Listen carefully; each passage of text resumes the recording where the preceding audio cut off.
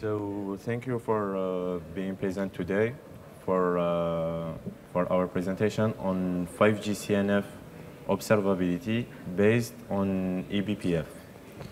So I will start by presenting myself. I'm Abderaouf Khichane. I'm a PhD student in Orange Labs and Paris-Saclay University.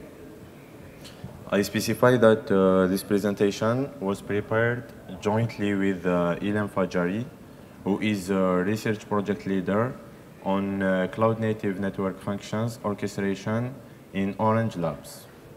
Unfortunately, she cannot be present today due to health conditions. Okay. So for the plan of this presentation, I will start by presenting the challenges and the objective of our work. Then I will present our eBPF-based solution for the observability of 5G cloud-native network functions. Finally, I will describe the experimentations we did with our solution before concluding the presentation. Okay. So our work is mainly related to 5G and the observability of its network functions.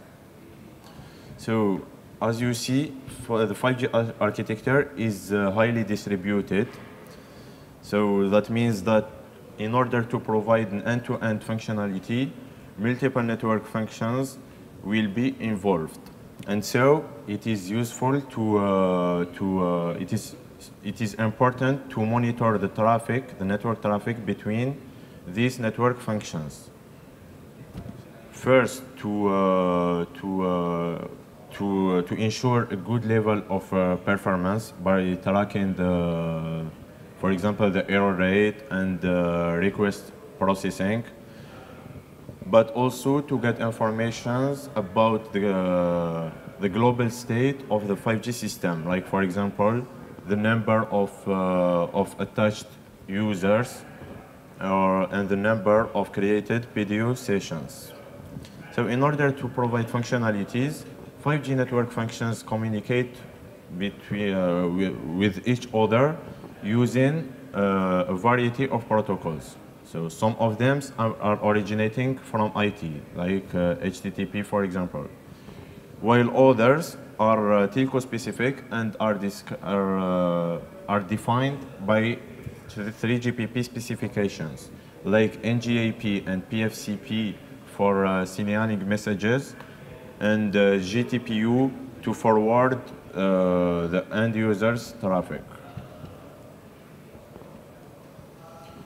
Okay, so around this context and challenges, the main objective of our work is to implement a framework for the observability of network traffic between 5G cloud-native network functions, or 5G CNFs. The idea behind that is to sniff the traffic, perform protocol analysis, and expose metrics. While designing our solution, we are considering the open source ecosystem. So our solution is designed to be deployed on top of the Kubernetes platform, which is used for the orchestration of cloud-native network functions in general. Besides, we are leveraging Prometheus and Grafana for collecting, storing, and visualizing metrics. Finally, we are using eBPF.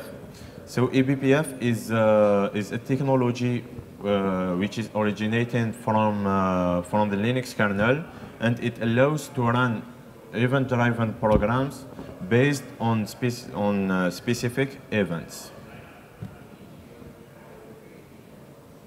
Okay, so now let's give an overview of our solution.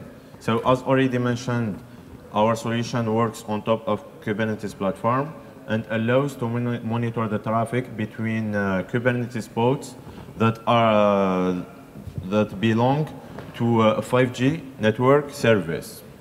To do so, we developed two components. First, the controller is managed by a Kubernetes deployment and is responsible of discovering Kubernetes pods by communicating with the IPI server. Secondly, the filter is managed by a daemon set, Kubernetes daemon set, and so it is present on each node within the Kubernetes cluster.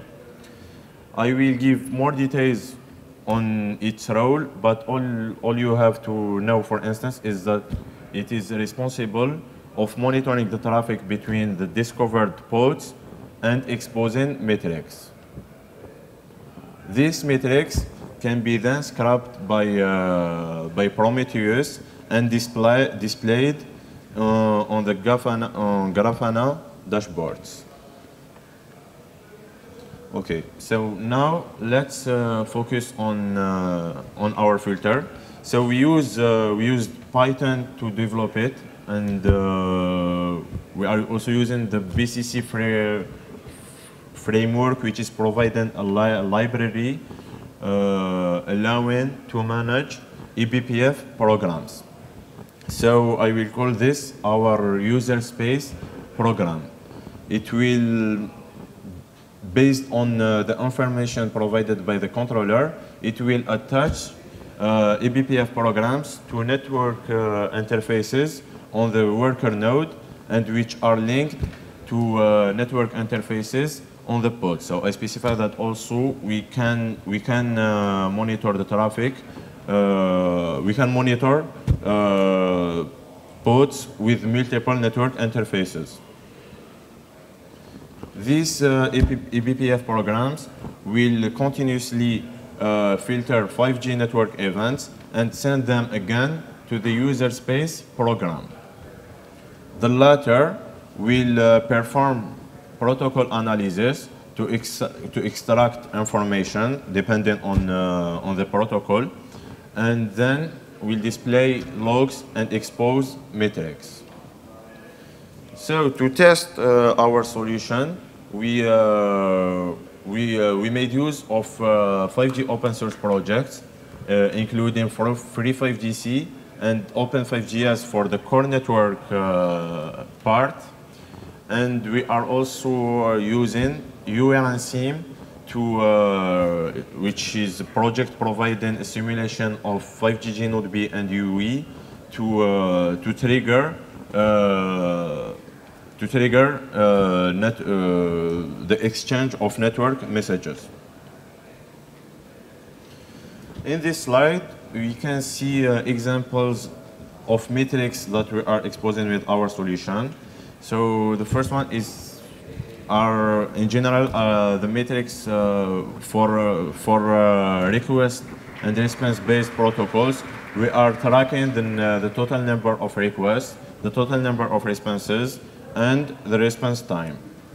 These metrics are labeled by the server and client context. So a context include like the name of the pod, the name of the interface, the IP address, the name of the deployment the pod belongs to, and other labels which are related to the protocol itself. So, like for example, for PFCP, the message, the type of the message, and also the cause, which represents the state of the response. So it can be success or the cause of errors, of the error in case of errors.